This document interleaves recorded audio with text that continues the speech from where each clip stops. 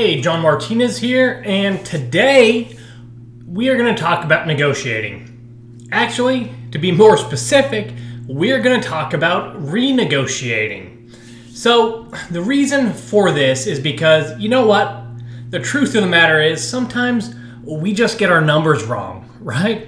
I mean, sometimes we don't have any buyers for a house at a certain price, or something happens where we just need a lower price, right? All kinds of things can happen where we need to go back to a seller whose house we've already contracted, and find a way to get that recontracted, but at a lower number. It's just part of the business. It happens, right? It does. If you're buying any houses at all, it's gonna happen to you. And when it does, here's the news, it absolutely sucks.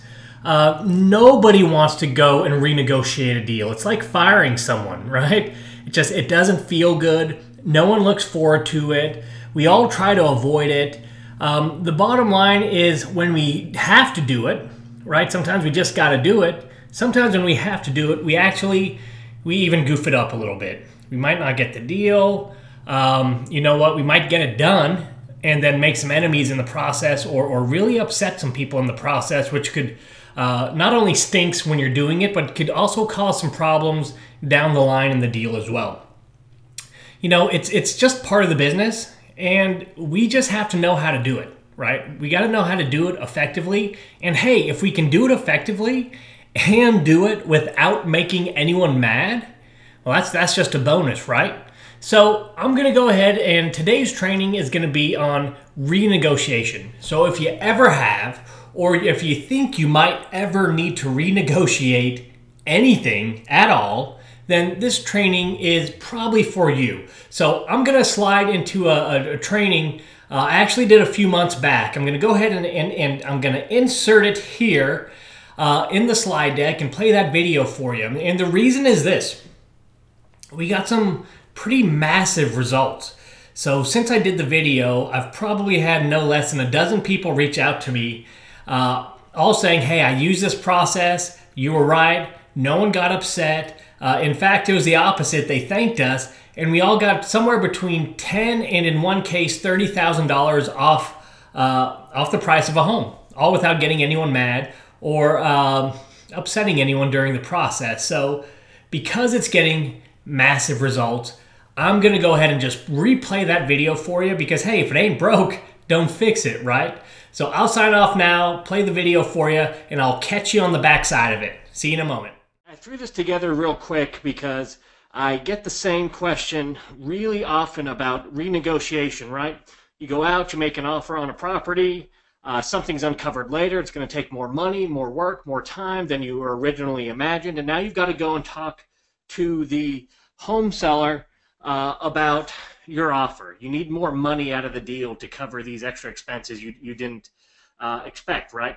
So we've been able to really do some monster renegotiations, oftentimes getting even more off the deal than we needed or wanted to ask for. That was actually volunteered by the seller. So how did we do this? I want to give you some renegotiation quick tips, okay? To help you guys when you have to go back out to a property or just talk to a seller and renegotiate a deal. So that's what this is all about. So let's jump into it real quick. Okay, like I said, I threw this together on the fly here because I just had this question come in again tonight. You might hear my kids in the background. It's dinner time, but bear with me, and this will help you out if you need to renegotiate. Okay, number one, the first thing we're going to do is go not okay. Okay, what does that mean? And let me highlight it for you. Going not okay. We're going to have to put on our acting hat. Maybe not. What that means is this, guys. When you get out there and you give bad news, how's that going to make your prospect feel? They're probably going to be sad, maybe angry, maybe upset at you. And if your prospect is angry, upset, any of those not okay feelings, then any discussion after that's going to be really, really difficult. So how do we get your prospect, your seller, to not feel bad? There's only one way. We have to feel worse than they do. Okay? This is a quick lesson on empathy. You guys ever have those horrible days where you have a pity party and you think life sucks and you think, work stinks and you have it harder than everyone else, and then you see a family, an individual, someone who has it much worse than you do, and all of a sudden you feel great about your situation, right? Because compared to them, it makes you feel really good, and all of a sudden you snap out of that pity party and you feel good again, right? That's empathy. So we use that to our advantage here. So we put on our acting hat, and most of you won't have to put on an acting hat, right? Because this is how you're going to feel. You feel terrible. But when you talk to your prospect first, in order to prevent them from freaking out, you've got to go very not okay first. So what that means is you've got to get physically, visibly uncomfortable, okay? That means you've got to really get, you know, you need to be reluctant to give in the bad news. You need to take the blame for the bad news. You need to apologize. And here's what that all sounds like. Hey, listen, Gary, I got some news I've got to share with you. I really have been fretting about this. I don't know how to share it with you.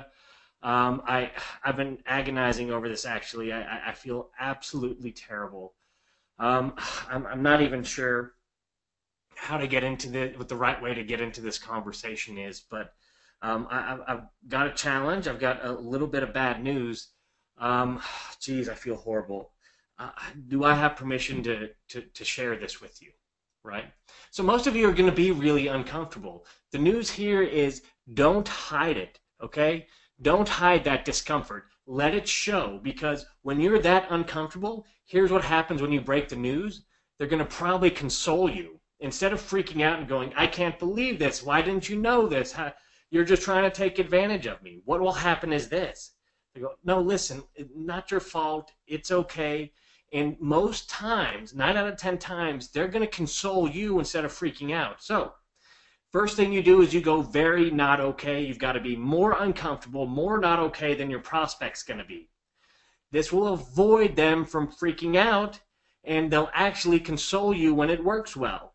Again, we've had many investors and people in other industries do this. It works amazingly well. So that's step one. Take 100% of the blame. Listen, this is my fault. This is stuff that I should have seen, or I should have known, or I feel absolutely horrible. Next, here's what we do. We let them out of the deal. What we want is, after we make sure they're not going to blow up on us, we make sure they console us, then we are going to evoke the fear of loss, right? So in their heads, their property, it's done. It's a done deal. It's behind them. They already moved on. They're already envisioning the next step in their life.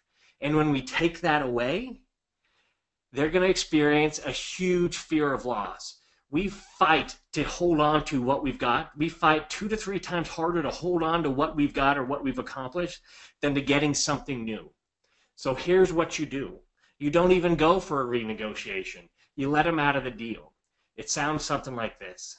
Hey, listen, so based on what we saw, there's a lot of foundation work. It's going to cost somewhere between $20,000 and $40,000. And here's the deal. If I buy the house at the price we agreed on, I'm going to lose my butt on it. And I know that you're not going to take a penny less than what we agreed on. So, you know, my gut's telling me I just need to back out of this thing and just let you go.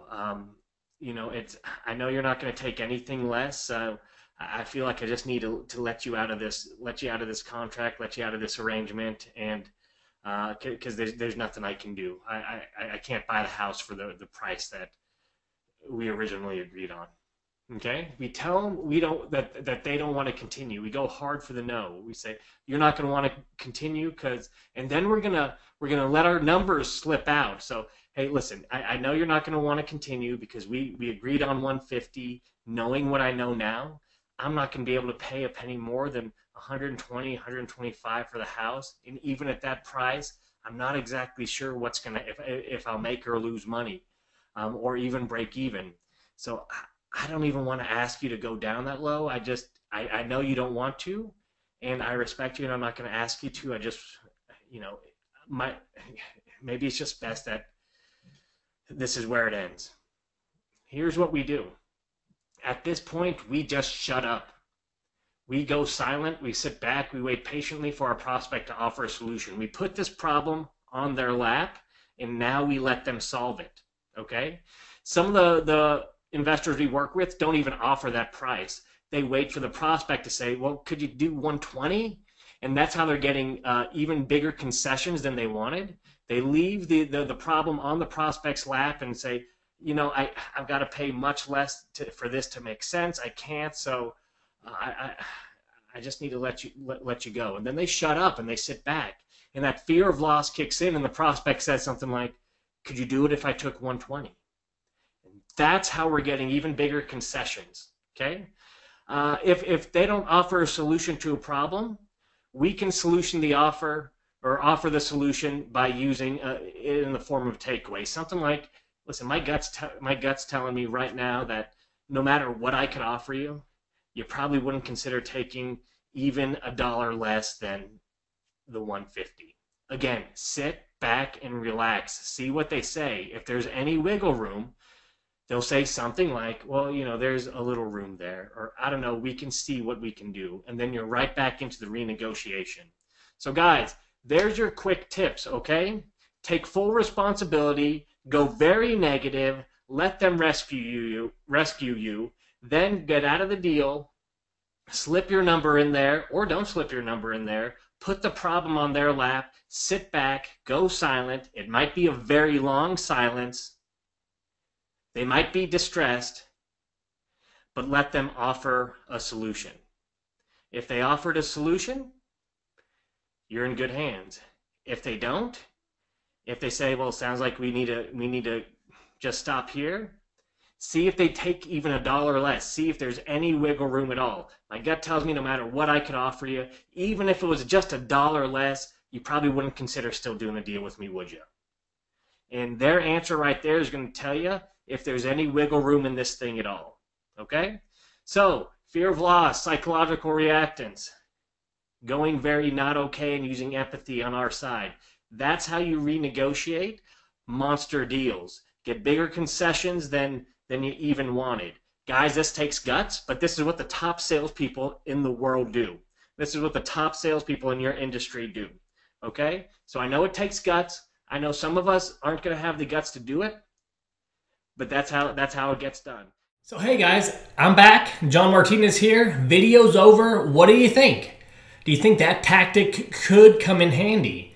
Do you want to find out, right? Do you want to put it into play? Well, I suggest you do if you've got anything to renegotiate, because again, we've got investors from all over the country who have used it, called in, said, hey, it worked just like you said on the video. So I invite you to use the same tactics and techniques if you ever find yourself in a situation where you need to renegotiate as well. This is the 21-day REI Sales Challenge. My name's John Martinez.